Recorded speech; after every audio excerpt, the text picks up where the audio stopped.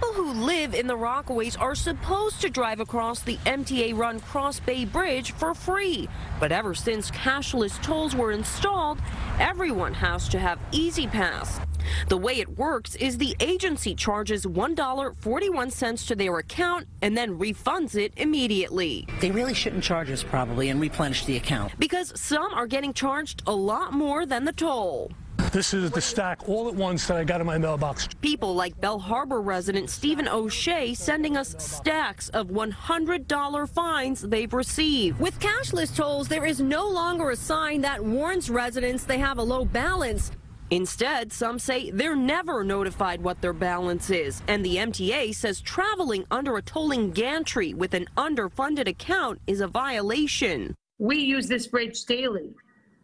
So if you don't have enough money on your Easy Pass and didn't know that, by the time the bills start rolling in, you could be at $5,000.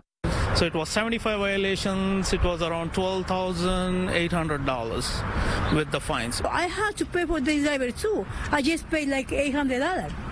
Wow. You know, they should have to communicate also fast. They take a long time to communicate it. The MTA says they'll waive the fees for the first time upon full payment of tolls, but residents say that's not a solution. At the Cross Bay Bridge, Lisa Rozner, CBS 2 News.